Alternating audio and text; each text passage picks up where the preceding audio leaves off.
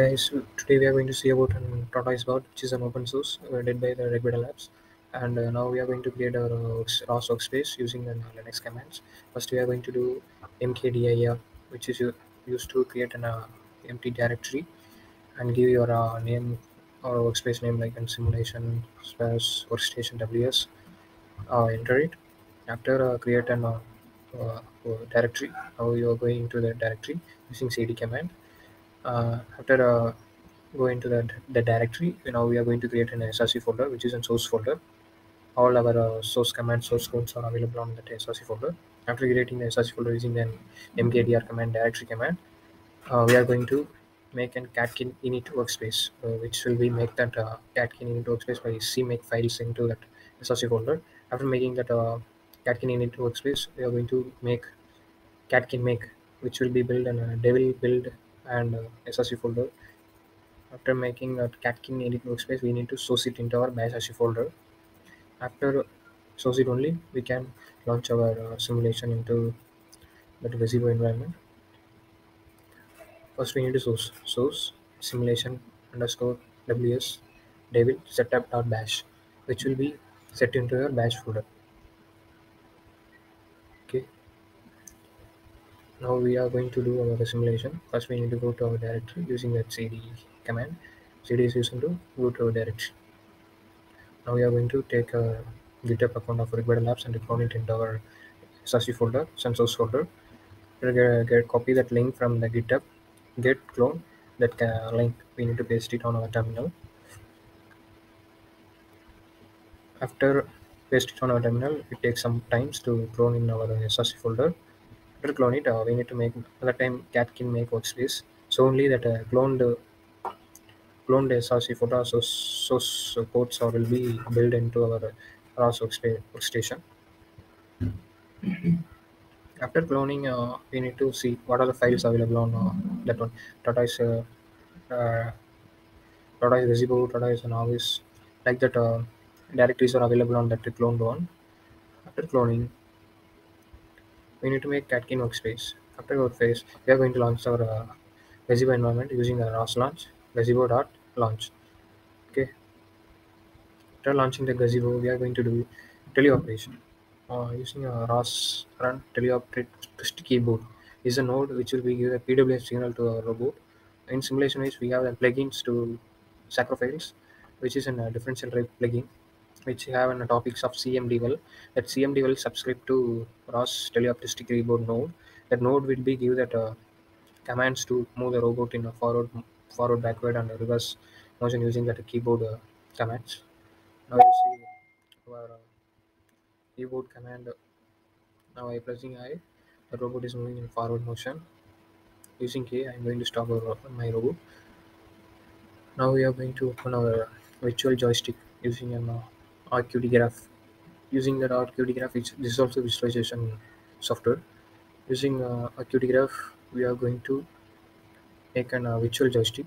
Using RQD graph, we can visualize what are the topics run on our workspace. And much more benefits using an RQD graph. We can visualize our camera image and TF data, transformation data. Transformation data is nothing but it's a coordination frame of the robot. Like you take the hand is a meaning of that link and joints is one of the coordination frame. Using a coordination frame, you are going to take the TF. Using TF and odometry data only, you can make the map. But in Hector mapping, that two data is not required for that. Okay, your scan data sensor information is enough for an Hector mapping. But in Gmapping, you need a odometry and TF data. Okay, odometry is nothing but which are the data you get from that sensors, IMU, LiDAR, GPS, camera, that all are under the odometry. Camera using camera, you get that visual odometry data. Okay, now you are doing on teleoperation using joystick mode.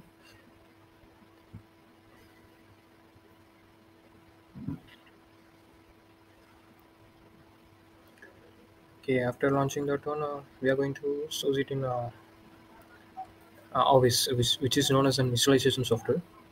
What are the data available on Gazebo environment? It will be reflected on visualization software. So some error occurs. What's the main problem is we need to source it. First, we need to source it in our bash folder. Okay, source simulation degree dot bash. After that, we are going to launch our office.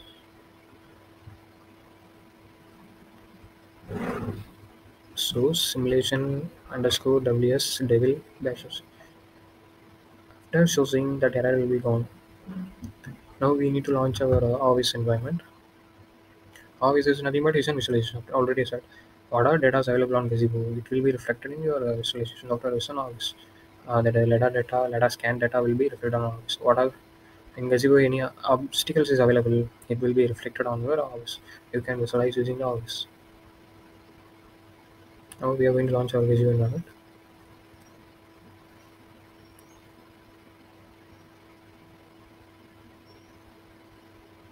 Our Office is running now. See our robot is in Gazebo in Office environment. We are going to choose our topic. First, we need to add some obstacles to our robot.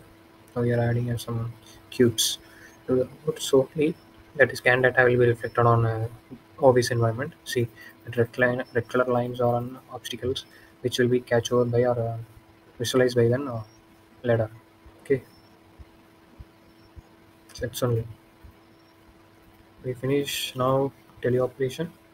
Visualizing the data using the Office and virtual joystick mode. Okay, now we are entered into the simultaneous localization mapping, which is SLAMP approach. There are three types of mapping: Hector, Gmapping, and cartographer.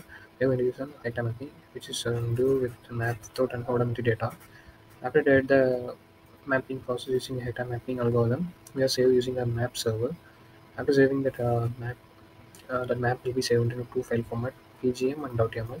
PGM is have a grayscale value of 0 to 255 and then white and black value, and .yaml have information about the orientation of map, threshold, and pixels values, which will be represented in the .yaml file. After the data mapping, we are going to do the navigation stack using an AMCL algorithm. Okay, now we are going to launch our Gazebo environment. After launching the Gazebo environment, we are going to choose what are topics running on our office.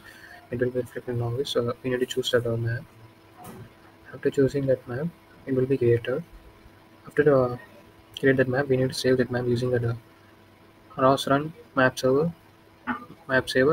dot which file you are going to save. That name you need to save. You need to open on terminal and you need to run your map saver node. Okay, I am already said that after running that map server node, it will be saved two types of file. Okay, and map that cache map will be divided into two types: local and global. Then global map is used to path. Which path is it will be calculate the path from A to B. Which path is shortest way in global map. In local map, that is calculate obstacles which is near to the robot. Okay, that's a difference between that. After the mapping, we are going to see about the Gallman filters. Okay, so Gallman filters is used to reduce the noise on sensors data. It's the main uses of Gallman filter. Extended Gallman filter we are going to use. Okay, it's for robot localization process. Any noise will be occurs on sensors data. It will be affect robot navigation stack. So that will be see on a little bit later. Okay, after finishing a mapping process, we need to save the map using the map server.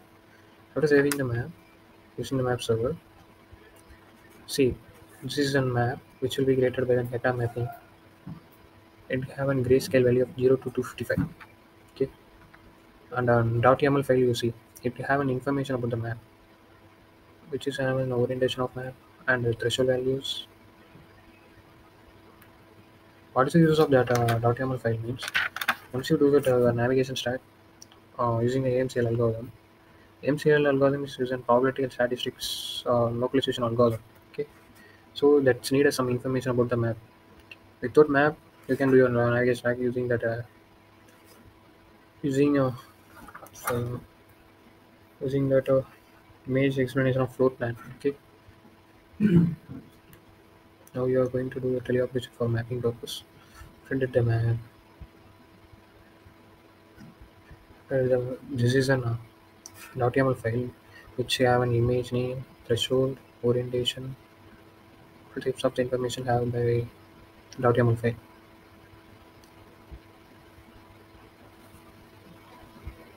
Now you save and you are going to launch your node of navigation stack. It's come some error, I think. Okay, now we see what is a navigation stack. Okay,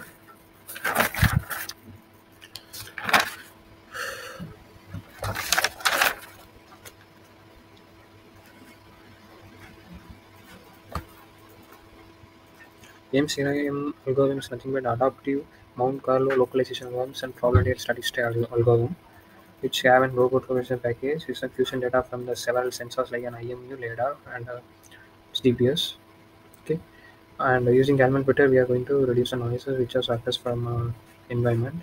After we did that navigation stack, we are going to enter into what are the topics we are need. What are the topics will be subscribed by the navigation stack is in scan, DF is in transformation coordination or data, and initial force map and point cloud. Some more topics will be subscribed by the navigation stack. Okay, what are the information needed to navigation stack? Transformation frame is in TF data, it's a coordination frame, and sensors information from LiDAR or encoders, wheel encoders. That's an odometry data, odometry information. Base control. Base control is nothing but it's